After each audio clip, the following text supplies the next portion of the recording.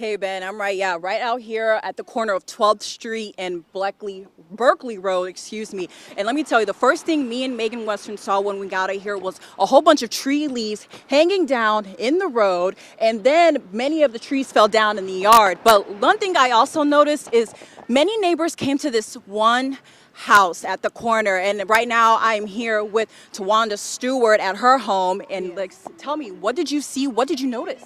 Well, I was in the house and I got a warning, and then I thought I better get in the closet. So I got under my stairs and I heard all this stuff going on, and I knew then it was a tornado. And anyway, I was just paranoid. I was going crazy. I was on the phone. My daughter only had like 3%. And my daughter didn't believe me, but I said, I hear it, it's coming over. And I really didn't expect to have a roof over my head when I got out, and I was scared to get out. And then when I finally got out, my son, he is the owner of Stewart's Lawn Care, and he came over and helped me, and all my neighbors and friends are here helping me clean up because it was a mess. I've got roof damage and water inside the house. Thank you so much, Ms. Stewart. Now, we're going to tell you more about the details of what we saw here at 1011 Live in Cochran. Camille Williams, 13 WMAZ News.